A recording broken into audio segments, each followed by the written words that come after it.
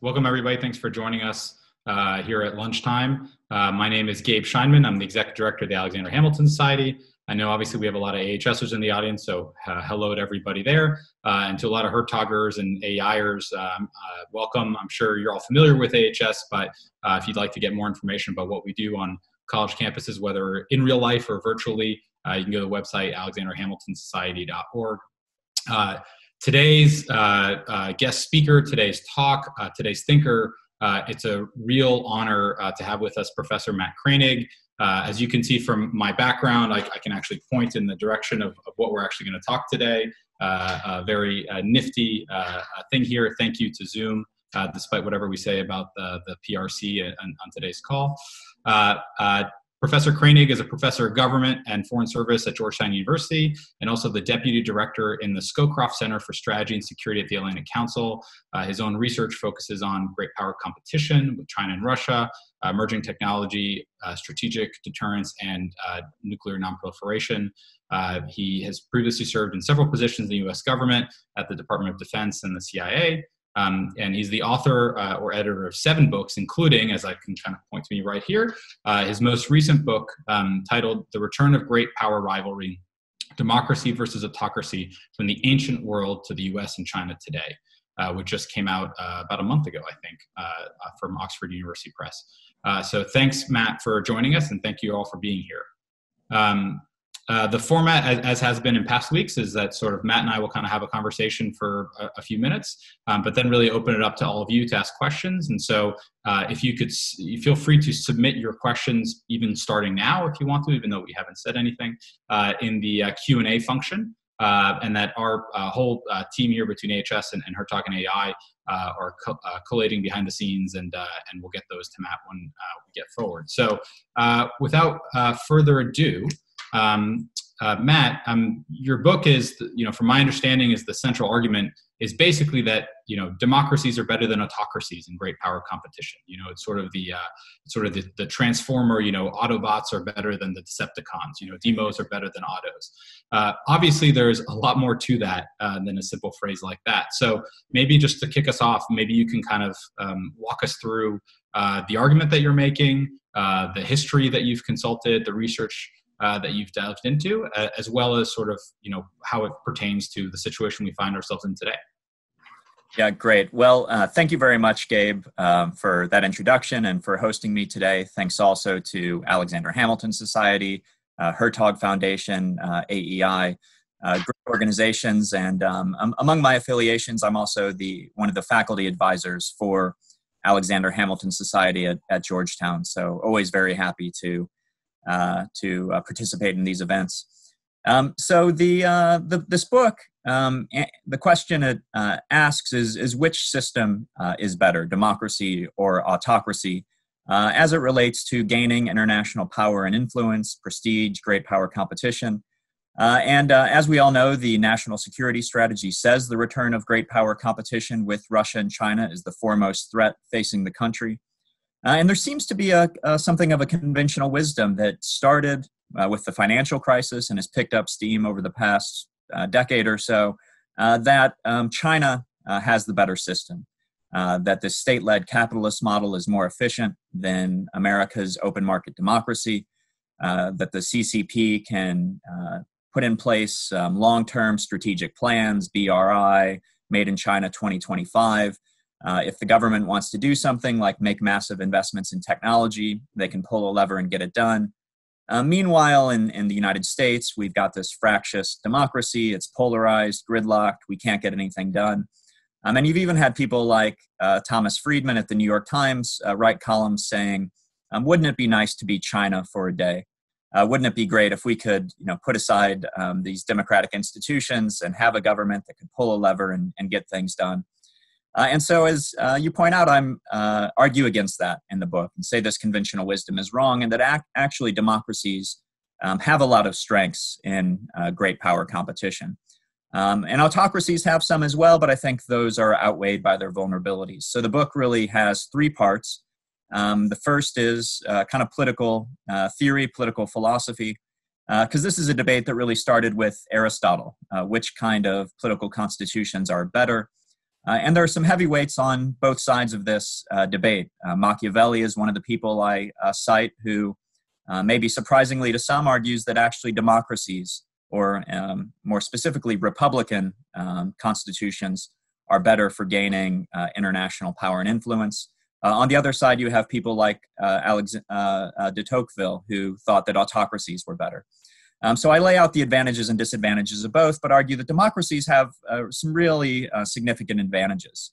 They tend to have better economic institutions that allow for longer term or higher long run rates of economic growth, economic innovation, trade, better financial systems.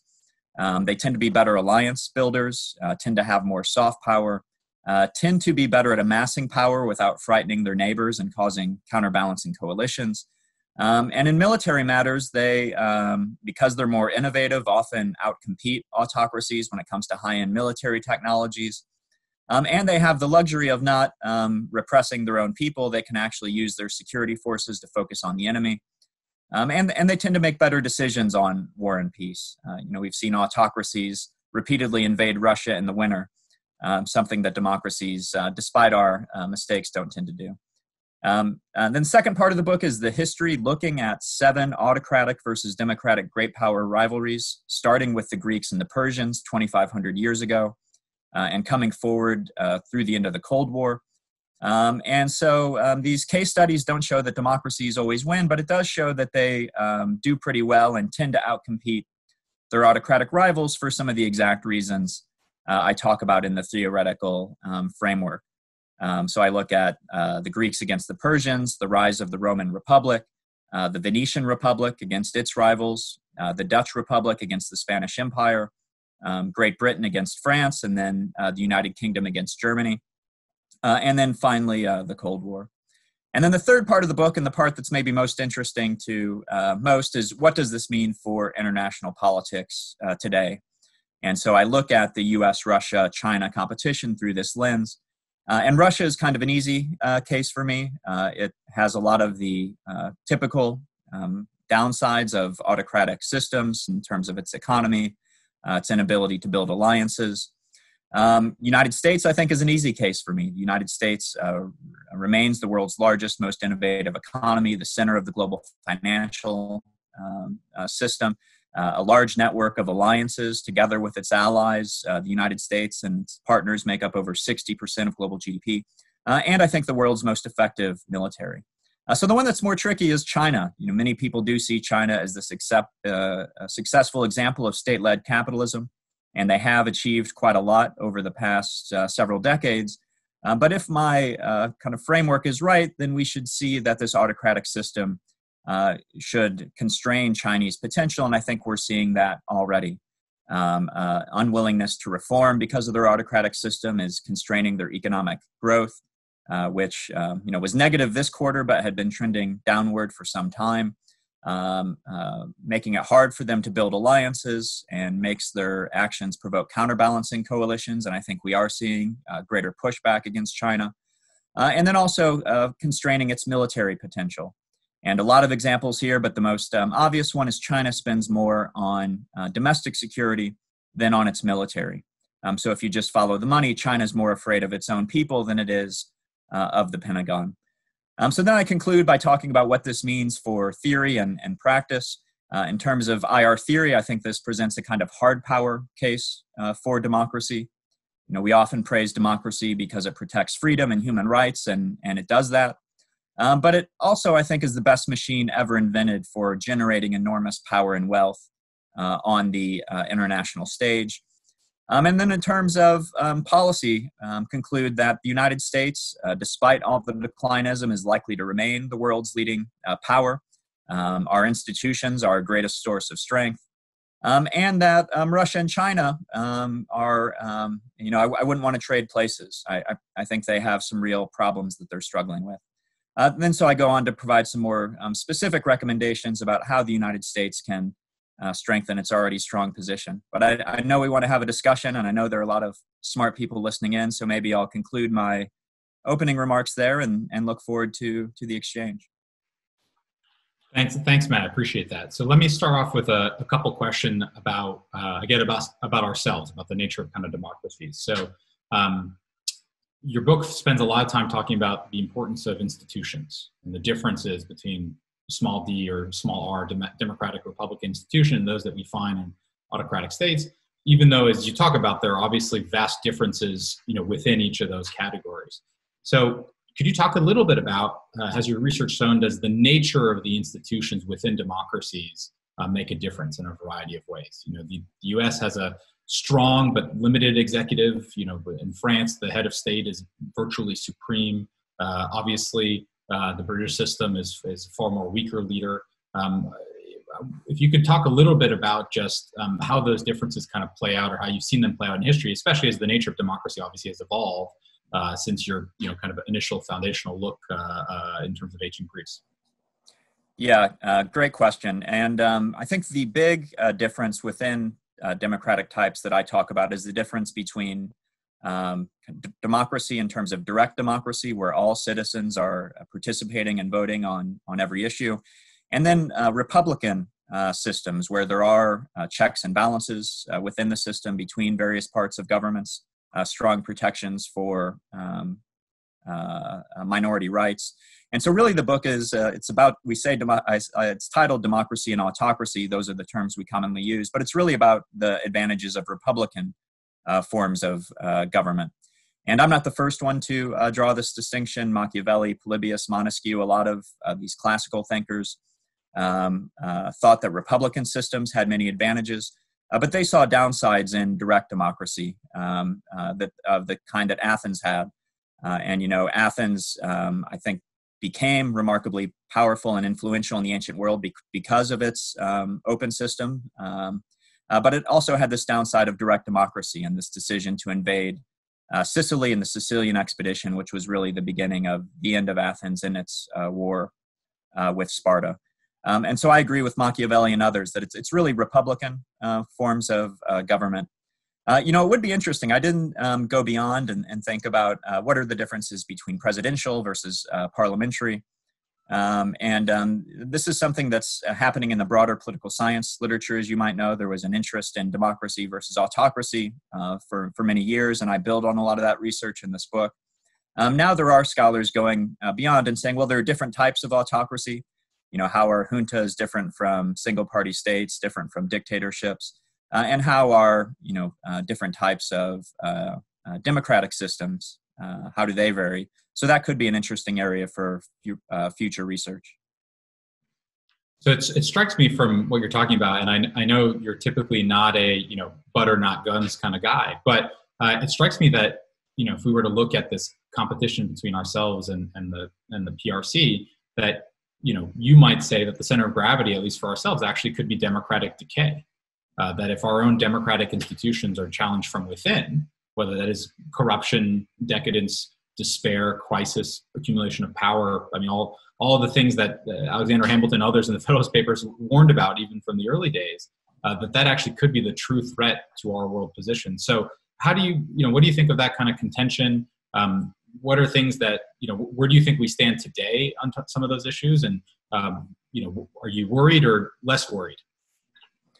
Yeah, great question. So I do see, often when people talk about America's advantages in foreign policy, people talk about our strong military or our alliances.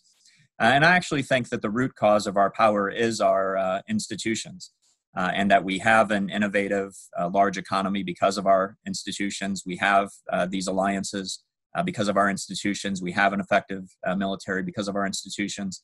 So I think that protecting America's republican form of government is key to our continued success.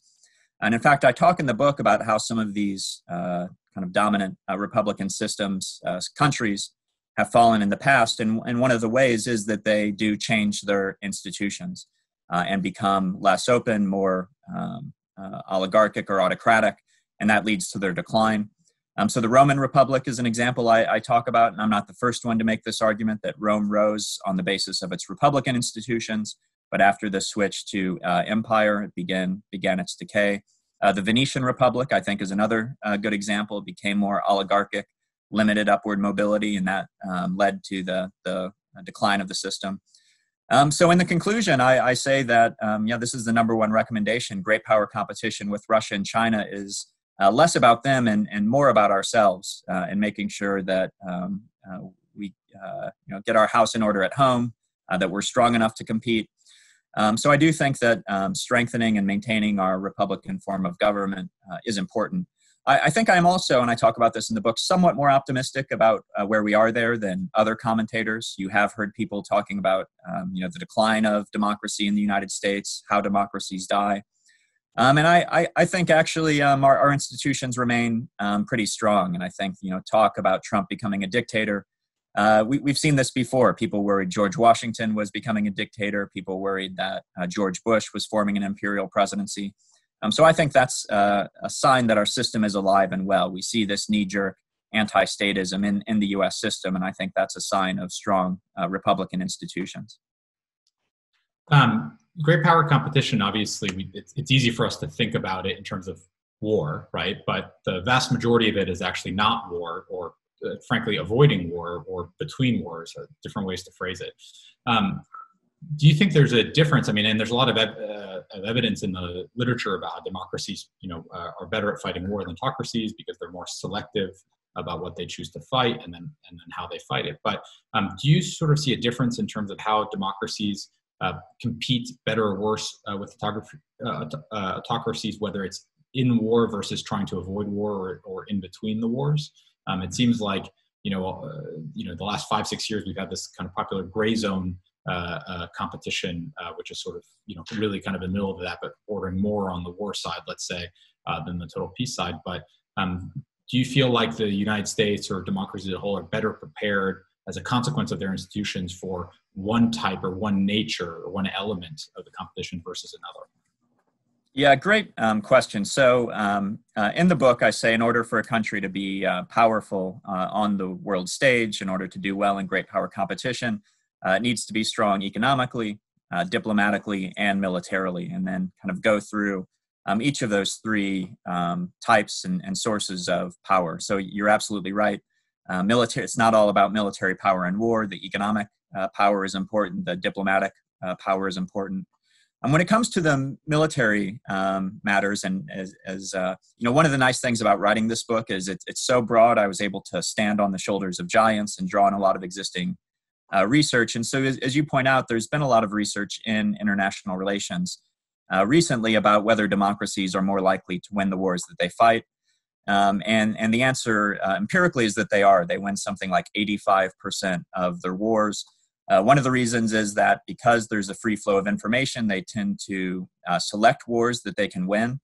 And so, much of this research focuses on recent examples, but it was interesting doing this deep historical research and seeing autocracies kind of making these bad decisions to launch major wars in the past.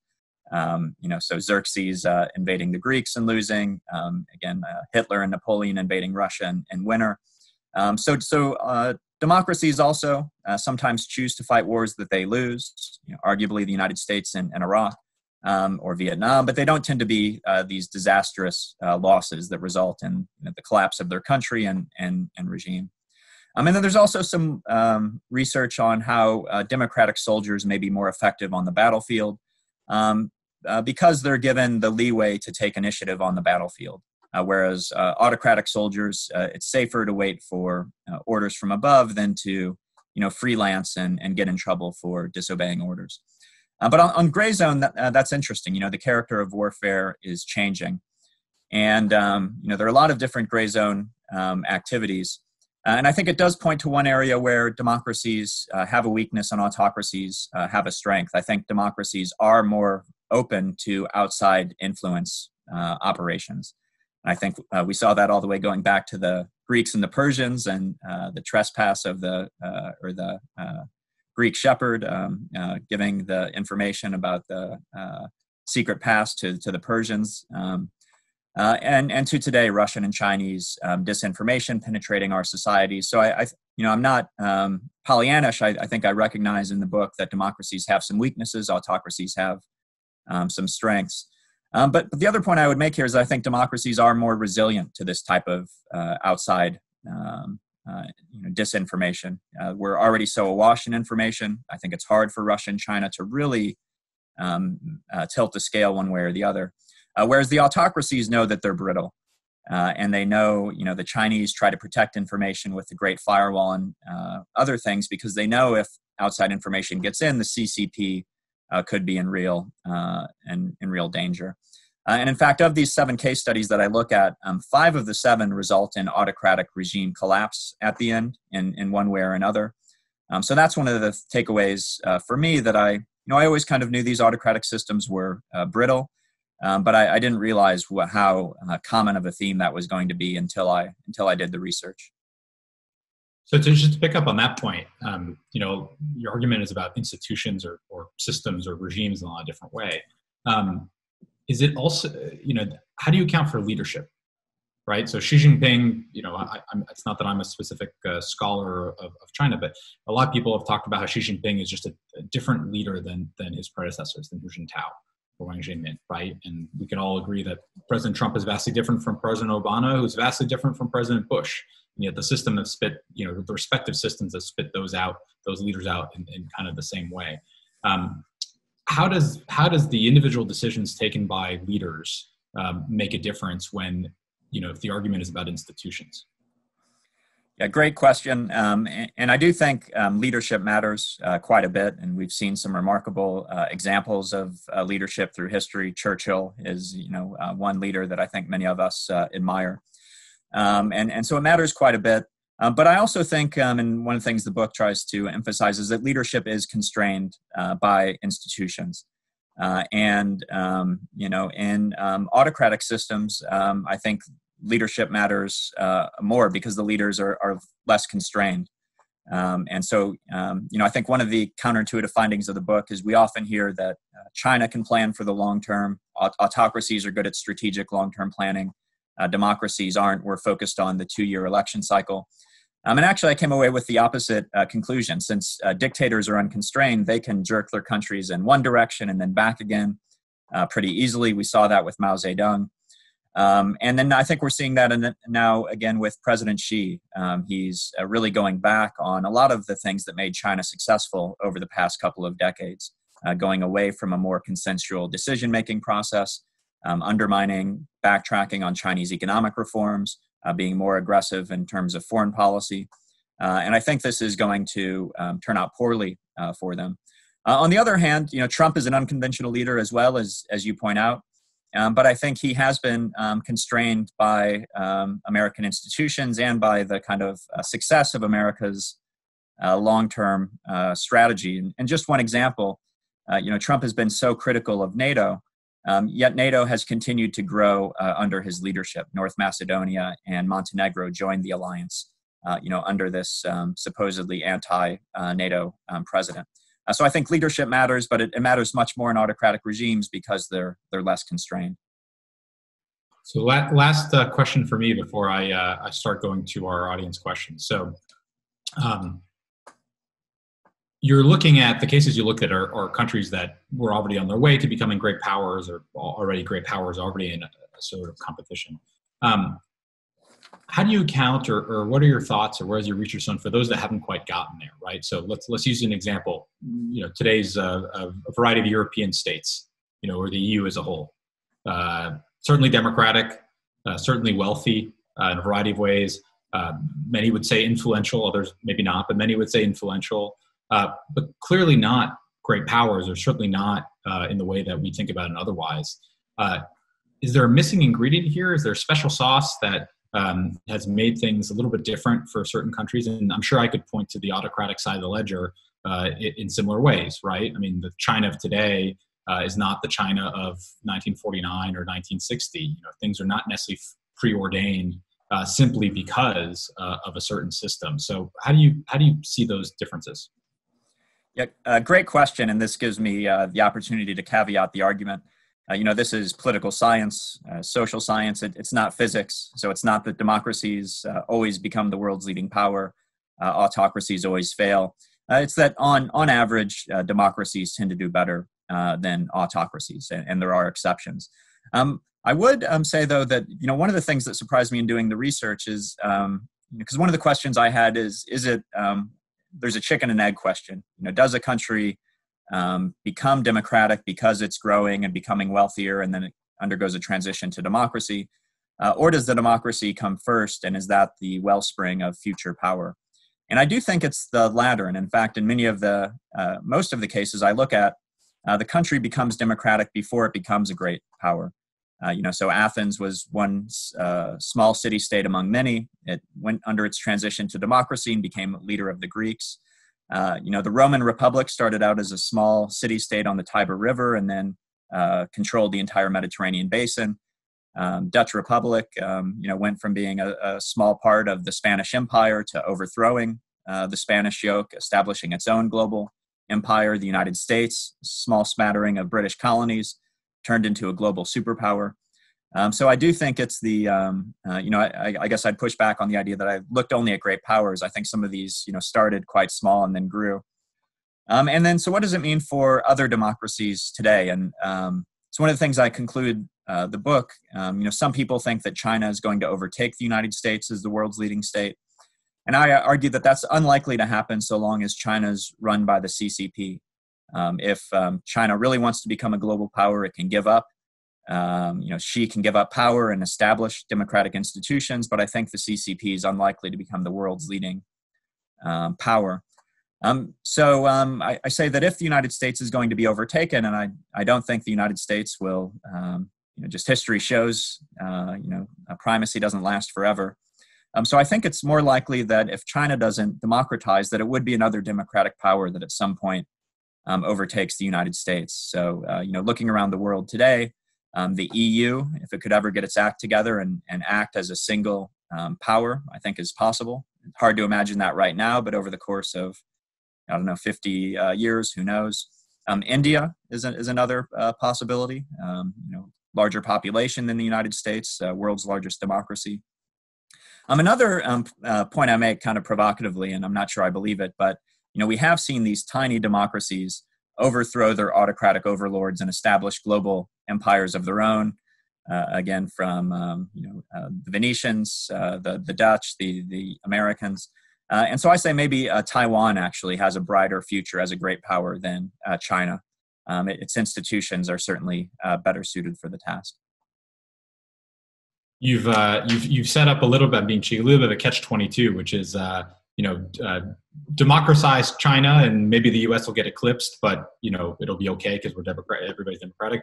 Don't democratize China, and we'll stay top dog, but kind of against our nature. So, anyways, let me turn to some of the questions, and just because there's a number, I think, kind of the same point. Let me kind of combine a question from Zane Zovac and Albert Vidal. Which is kind of twofold, which is the first is, how much does interaction with rivals determine the success of the regimes, whether it's autocratic or democratic? How much, it's kind of another question of how much does their learning from the other side, how much is their exploiting from the other side in different ways?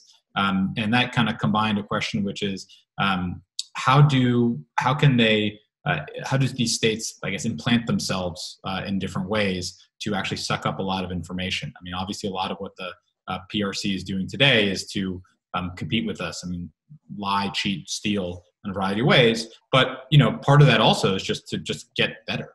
It happens to be weakening us, but it's also about kind of getting better, which is not that different than we or other democracies, let's say, have done in our history. So, I guess, how do you assess the interaction between rival regimes or rival systems in terms of how they learn from each other or don't learn from each other? It's a good question, and I'll come to that. I did want to pick up on your point about the dilemma in U.S. policy toward China, and it's actually one of the things that got me interested in researching this book a few years ago. Is I was talking to some colleagues and asked them, people who've been watching China for a long time, and I said, "What is the goal of U.S. policy toward China?" And these colleagues I was talking to said, well, the goal is, regime change. It's end of the CCP, democratization. And I said, okay, well, is that the goal, or is it to maintain, U.S. leadership, U.S. primacy? And they said, well, it's both. They'll democratize, and then the U.S. will remain a leading state. And I said, well, I'm not sure that's true. Actually, a liberal democratic China might be a more formidable competitor in some ways. It wouldn't have to fear economic reforms, and so could put in place more liberalizing of reforms that make China more effective economically. It would have more soft power on the international stage, could build more effective alliances and partnerships, wouldn't have to spend so much of its security apparatus repressing its own people, could focus more on foreign affairs. And so I do think that there is maybe a dilemma in U.S. policy that we can have a dysfunctional, autocratic, threatening China that's a middle-tier power, or we could have a liberal, democratic China that maybe overtakes the United States as the world's leading state. And different people might rank those things in different ways. I certainly have my preference, but it's debatable. On the interaction between the countries, that's a great question. I think it's very relevant for the United States and China today, because I think a lot of China's success has been parasitic on the United States and this U.S.-led system. And the United States and this U.S.-led rules-based system, I think, China's been one of the greatest beneficiaries. It's had geopolitical stability in Asia because of U.S. alliances. It's been able to get rich because of the open trading system that it was kind of willing or able to prey off of. And it's a leader in technology today because it's parasitic on U.S. Technology. Most of China's best technologists were trained in the United States. There's a lot of collaboration between China and Silicon Valley. And so I think the United States was willing to allow that to happen because we had this hope that China was going to reform and become a responsible stakeholder. And now the United States has recognized that that's not working, that they're going in the opposite direction. And so we're taking this more competitive approach. And so I think this is one of the other ways that these autocrats' kind of clumsy diplomacy eventually provokes counterbalancing coalitions. And China now has created its own, the worst possible enemy in the current international system. The world's leading power has declared China the number one threat to security. And so I think this is another reason we can expect that China won't do as well in the future as it has over the past couple of decades. So let's pick up on that point specific because there's a bunch of questions. So again, I'm combining questions from Spike Deering, Thomas Kenna, Braden Helwig, and I think Joe Pop. And it shows you a little bit how important this question is, which is, do you think China, or at least this regime in China, is headed for collapse? How does this end, right? I mean, you talked about in your book that many of your case studies, the autocratic regime collapses from within, not an unusual case for much of human history in a variety of ways. Is things different today because of the ability of states to control information and people in ways that they couldn't before? Or maybe human history isn't that different. There's still a debate now 30 years later about what really caused the end of the Cold War and what really happened to the Soviet Union. But it collapsed, and some people say that's a fluke. Other people say no, that's where it went, and maybe it's a game plan for China. So maybe you can kind of sketch us out your thoughts. Like, what do you think are they headed for a collapse? Yeah, great question. And, this is, again, something that I always kind of realized, but became clearer doing the research, just how common autocratic regime collapse is, how often these rivalries end in autocratic regime collapse. And it is a real weakness of autocratic systems. They don't have a clear plan for leadership succession. China and the CCP, after Deng Xiaoping, were moving towards something like a clear institutional plan for leadership succession with the Standing Committee of the Politburo, and then one of them being elevated. But I think President Xi has thrown that out the window with other things, changing the constitution so that he can be potentially president for life. And so I think what that means is the only way Xi is leaving power is in a coffin. And so, if or when he dies, what comes next? I think we had an answer to what would happen in China if a leader died, 10 years ago. Now I don't think we have the answer. And so I think President Xi has actually made China weaker by, I think many people see him strengthening power and seeing that as a sign of China becoming stronger. I think he's weakening the system by making it more autocratic. What to say on this? I think that the CCP collapsing is one possible way that this ends. And 50 years from now, I'm pretty confident there's going to be a republic in the United States. 50 years from now, I'm not certain the CCP is still going to be in power. people, the CCP's only been there for 70 years or so. It's not that long-lived. People for some reason think China has this continuous history, 5,000 years of continuous civilization. If you look at that, though, it was pockmarked by rebellion, revolution, civil war. I think it is possible that Xi has a heart attack and there's a civil war in China tomorrow in a way that's just not possible in the United States. Final thing I'll say on this is I do think it's possible for the United States to achieve its goals in China, with China, even if there isn't a regime collapse. So, I think you could imagine a CCP deciding, we've tried this competition and it's futile. The United States and its allies are too strong. You do have autocrats that are fairly cooperative with the overall U.S.-led rules-based system. Singapore is UAE and others. So I think you could imagine not President Xi, but maybe a future generation of Chinese leadership deciding to be more cooperative with the U.S.-led system, and that the United States being satisfied with that outcome. Yes, the bottom line is I do think that the CCP is brittle and collapse is one of the likely ways that this ends. So here's a question from Michael Battaglia, and I'll add a second part to it, which is, how do we convince third world policymakers that they are better off on our side of the U.S.-led international order? There's obviously a lot out there about kind of competing investment designs and all the strings that the United States or European partners put on receiving aid or investment that the Chinese do or don't in light of the COVID crisis. Because most Western investment is private, a lot of it has gotten pulled or stopped very quickly, whereas China's government-backed, very different. We seem to have seen, yes, there's a little bit of backlash, but lots and lots of governments, including our own allies, whether that's Turkey accepting Russian missile defense system or Chinese One Belt One Road going into the heart of Europe, including NATO allies, Huawei in the United Kingdom.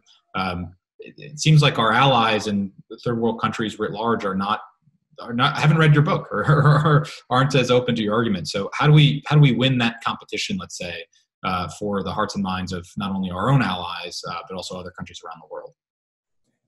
Great question. And, I think the first thing to say is let's first take a step back and take stock of where we are and where they are.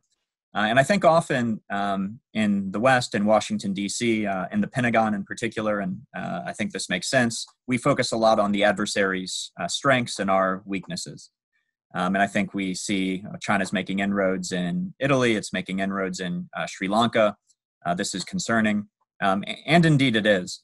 But I also think good strategy also requires to think about what are our strengths and what are their weaknesses. And I think when you think about it that way, it's still the case that America's alliance structure is a great strength. Our soft power is a great strength. The fact that we can amass so much power without antagonizing others is a great strength. And I think those are all weaknesses of China. So yes, they're making inroads, but if you look at alliance structures and soft power overall, the United States is still in a much stronger position. China's only ally is North Korea, a formal ally. Our formal allies, 30 of the wealthiest, best governed democracies on earth, over 60% of global GDP. So how do we help these middle powers or smaller powers choose the right side? And so one thing I think is we can't allow China's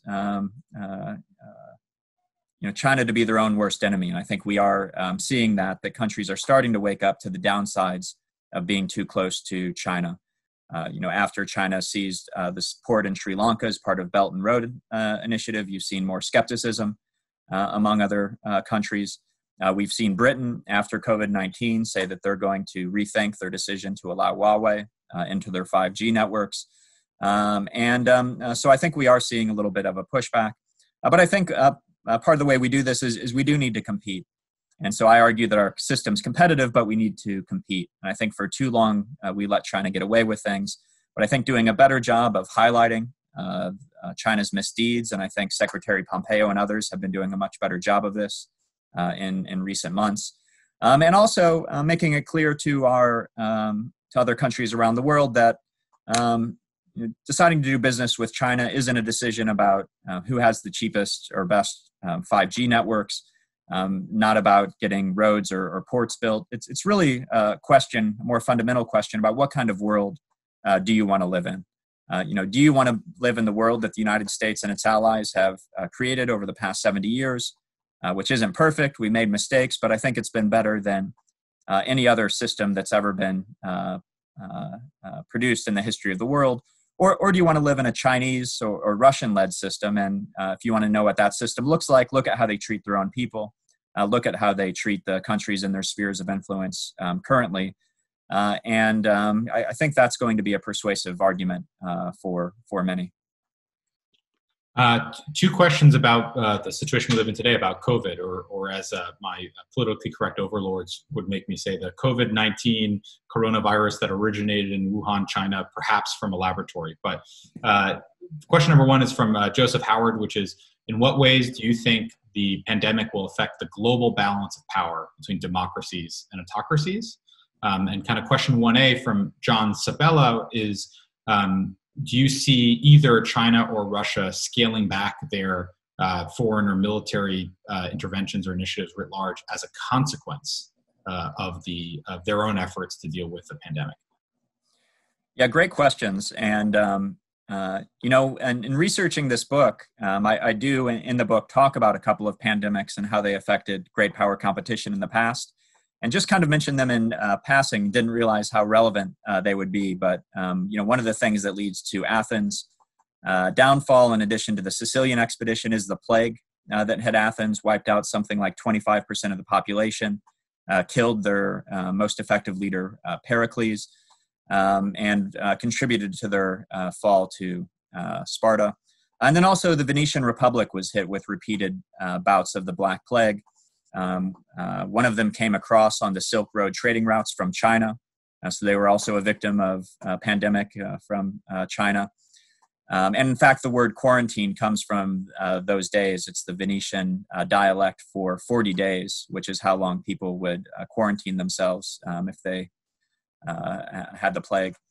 So I do think this pandemic could contribute to the rise and fall of great powers. We've seen it happen in the past.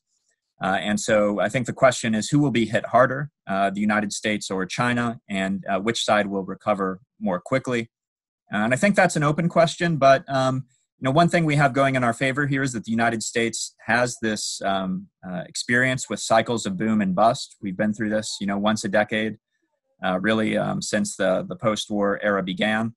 Whereas China has had remarkably steady rates of economic growth. It hasn't gone through this boom and bust cycle since the Deng Xiaoping reforms. So I think this is really their first attempt to deal with a crisis of this magnitude.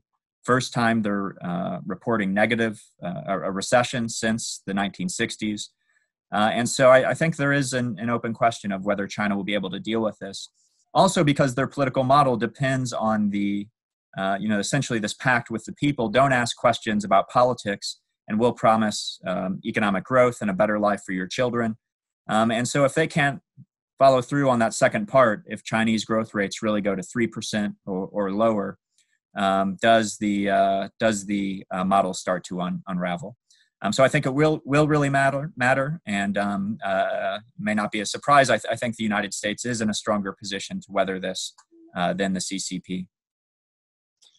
So two questions about, we can both call them technology in a different way. One from Zach Gruev, another from Tate Becker. So the first is, what role, and this is obviously given your own deep expertise on this subject, but what role does nuclear weapons, nuclear deterrence play in great power competition? This is not a new subject, obviously, given it's been there since day one, obviously since they existed, but how does that impact whether one side can win, let's say, a competition or another? And the second, which is obviously much more recent, which is how does big data, whether that's AI, fast computing, semiconductors, the list just going on and on, how has that become a tool that, is it allow democracies to win better or autocracies to win better? It seems like we're just like in the 50s and 60s, where we're really at the cusp of a technological revolution when it came to the nature of warfare as a consequence of nuclear weapons. There are many people out there arguing that we're living through right now another technological revolution in terms of the information revolution in relation to warfare as well. Yeah, great questions. And, I think you know, Gabe, that one of my main areas before writing this book was nuclear weapons. I've thought a lot about nuclear weapons. And I thought I knew it all, but I learned some things about nuclear weapons by approaching it through this democratic, autocratic lens. Because one thing I think we see consistently is that democracies tend to do pretty well when it comes to new military innovations and technology in military affairs. I think this starts with the Greeks and the Persians. The Persians had larger numbers, but the Greeks had better armor and longer spears. And I think we have seen democracies outcompete autocracies when it comes to military technology. During the Cold War, of course, it was a major consideration. The Soviets decided they just couldn't compete with Reagan's ideas for missile defense and stealth and precision-guided munitions. And when we look at nuclear deterrence today, and this is what was really surprising to me, I think often in the West we think that having nuclear deterrence means having a second strike capability. You do that by putting nuclear weapons on submarines primarily. Once you have nuclear submarines at sea, the enemy can't find them, they can't sink them. But really, it's only democracies who've ever been able to figure this out. The United States, Britain, France do regular deterrence patrols with our submarines. The Soviets tried it during the Cold War, and I have some colleagues, Brendan Green and Austin Long, who've written about this. But then the Americans got really good at tracking their submarines, so the Soviets went to a bastion strategy, just keeping their submarines close to the Russian homeland, and then the U.S. Navy got good at tracking them there. And then the Russians essentially kind of gave up and had nuclear weapons on submarines on dock alert, just sitting at the docks, which kind of defeats the purpose of submarines. And then if we look at the Chinese, they put their first nuclear submarine in the water in 1986. Still to this day, they don't do regular deterrence patrols with their submarines. So they don't have nuclear weapons on submarines out in the blue waters. And talking to some real China PLA experts, one of the things they've said is that part of the reason China does this is because they're an autocracy. They like strict centralization and command and control. They have their nuclear weapons in central depots. The idea of giving nuclear weapons to junior military officers and sending them to sea, sounds crazy to them. And so, this is something that's constraining both Russia and China's ability to have a survivable nuclear deterrent. If you want to know where your enemies are weakest, just ask them. And the Russians and the Chinese often complain that we're going for a nuclear first strike capability. I used to think that they were paranoid, but now I think that they have real fears and justified fears. So I think if, I said before, part of competing is making ourselves better. But if we want a more competitive strategy that really goes after the enemy's weaknesses, I think these are two of the big weaknesses: domestic regime instability in both countries, and their ability to compete in these high-tech military competitions. I think if we really wanted to invest in missile defense, hypersonics, other things, the Russians and the Chinese would have a hard time keeping up. And so on AI, I think the answer is the same. Many people now think that China has the lead in AI. It has more data. And I think that it does have, in certain applications, tracking its own population, facial recognition, does have advantages. But I think overall, the United States still has more advantages. The United States has been the world's leader in innovation since at least the time of Thomas Edison. And throughout the book, I show the big revolutions, technological revolutions have almost always happened in democracies. The first industrial revolution and second industrial revolution were in the United Kingdom. Third industrial revolution, the internet revolution, was in the United States. And so the question is, where will this fourth industrial revolution in AI and big data, where will this take place? And some say it's going to happen in China, but I would bet on the United States. So this question comes from Jack Baer, and I'm going to add a second part to it. So you mentioned that democracy's prudence when picking which wars to fight and how to fight them is inherently a strength. And this partially comes from accountability to citizens, both needing to sort of be transparent about the reasons why to go to war, but also the costs that are associated with it, and a sometimes war-weary public that has to bear the burden. to what extent does political will, let's say, which some might argue is weakening in the United States, but to what extent does political will matter in great power competition? We usually talk about this just in terms of democracies, but as you point out, autocracies have what are known as audience costs as well, and those could be in some ways more costly because they can lose their heads. So can you talk a little bit about the nature of political will in this fight? Yeah. Well, I mean, a few thoughts. This was a fun book to write, and I hope people enjoy reading it. But it is a kind of a book that, a single variable explains all of human history. And so it really does zero in on the institutions and how do those matter. And I think they matter immensely. But they're not the only things that matter. And, if I were writing a more, a longer book, it probably would talk more about leadership, about political will and other things. But I think, in the United States, at least, there needs to be the will to compete. And I think in the early days of the Cold War, there were some questions about America's motivation. And it took Sputnik and the Soviet lead in launching the first satellite that made many Americans wake up, the Sputnik moment that led us to really decide that we're going to do this, make investments in science and technology and beat the Soviets. And I think we maybe haven't quite had our Sputnik moment with China yet. I think the national security community recognizes the threat. I think many of our political leaders are increasingly recognizing it. I'm not sure the American public has recognized it yet. So I do think it might take a Sputnik moment for us to decide, this really is an overriding national priority. Do you think that COVID is a Sputnik moment? I mean, do you think that's worth it, or are people not seeing it in those terms or through those lenses? I was just going to say, maybe this is the moment. I think it might be too early to tell. I saw yesterday that my home state of Missouri was the first state to file a lawsuit against China for damages caused by coronavirus. So if, the governor of Missouri sees China as a threat, maybe we are starting to get there. So I think maybe I'll end it there. Okay. There's a couple questions that have to do with kind of interplays and different things. So question from Daniel Samet on what should Washington do about the emerging Sino-Russian rapprochement?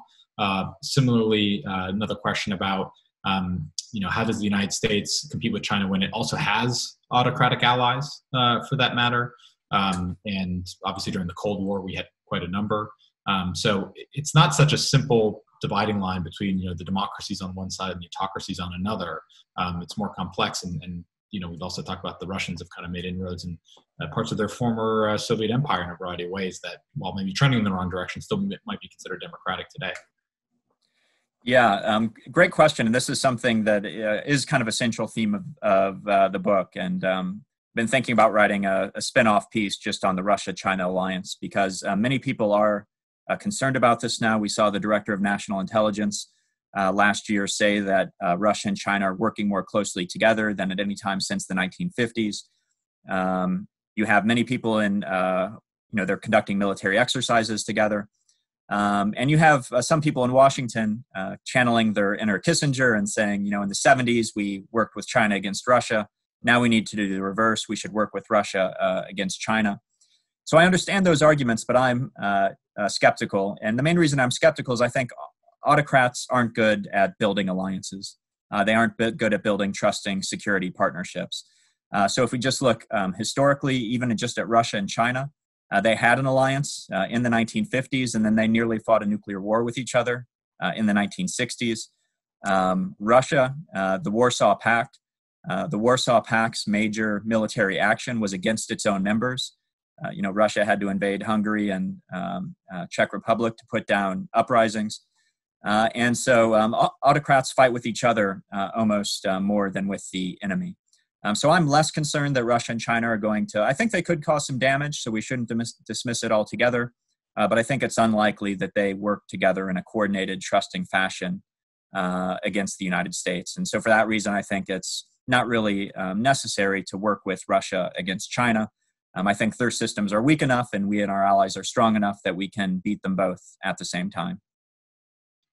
So we're running out of time, and I'm going to take the prerogative of asking the kind of last question and really put you on the hot seat, which is, let's say the president reads your book, which may be a big if, or maybe he watches this 1 hour or many of the other book talks you've done, and you have an opportunity to kind of make your argument to him in terms of what your research and through 2,500 years of human history has given. Where the United States stands on it, the fact that the national security strategy and our national defense strategy have certainly put this front and center, and seems to have actually moved the needle in Washington in a variety of ways on it. If you could tell him, the three things based on your research that you feel like we as the United States or his administration is not doing a good enough job on when it comes to the great power competition, what would they be? Well, first, I would give the president some credit here. I think it did. His administration was the first to recognize the challenge that China poses and take concrete steps against it. I think the trade war, I wouldn't have gone about it in exactly the same way, but I do think that took courage to take China on for its predatory economic practices at an economic cost to the United States. But I think we do need to take China on. I think my message to the president is I'm not sure that he kind of understands the U.S. grand strategy over the past 70 years that I think has been so successful. And again, people say it's China with the grand strategy and we don't have one. We need a strategy. I would say we've had a strategy for the past 70 years. It's been building this rules-based international system, providing security in important regions like Asia and Europe, creating international institutions, encouraging countries to work through those institutions, promoting open market systems at home and a globalized world, promoting democracy and good governance. And I think this has been a remarkably successful system for the world and for the United States. And so I think this grand strategy can continue to work for us. There's no reason to throw it out the window. I think it should be revitalized and adapted for a new era. And I think that's the way we can beat Russia and China, by not doing anything drastically different, but by sticking with what's worked for us for the past 70 years. And so I think, yes, we have some differences with our allies, and Athens had differences with its allies. I think there are disputes within alliances, but I think we should put the disputes with our allies on the back burner and focus our shared attention on China. The European Union, Japan have many of the same concerns that we do with Chinese economic practices. And if we combine forces, we're going to be much more effective. Again, we can combine 60% of world GDP against China's 13% if we're aligned. If we include other democracies, not just formal allies, that's 75% of global GDP. So I think many people are pessimistic about where we are. They say we don't have the power we had in the past. But I think especially if we combine with allies and like-minded states, we do have the preponderance of power really to do quite amazing things, defeating China and revitalizing this U.S.-led system for a new era. You're giving us a lot of hope in dark times for all of us here. So I thank you for that. It's been a real pleasure, Matt Kroenig. Congratulations on the book. Like I said, I'll point Great Power Rivalry. Maybe if one of my colleagues actually can put literally the Amazon link in the chat feature, and so almost like kind of a one-click ordering for all of you here in this call. Thank you all for joining us. Buy the book, read it, write reviews, share with friends. It's on the one hand, probably a difficult time to be an author. On the other hand, hopefully a lot of people have a lot more time to read and watch things. So thanks all for joining us. Be sure to tune in for our next talk next week. I think the information will kind of go out shortly. So thanks everyone, and hope everyone is healthy, safe, and as sane as you can be.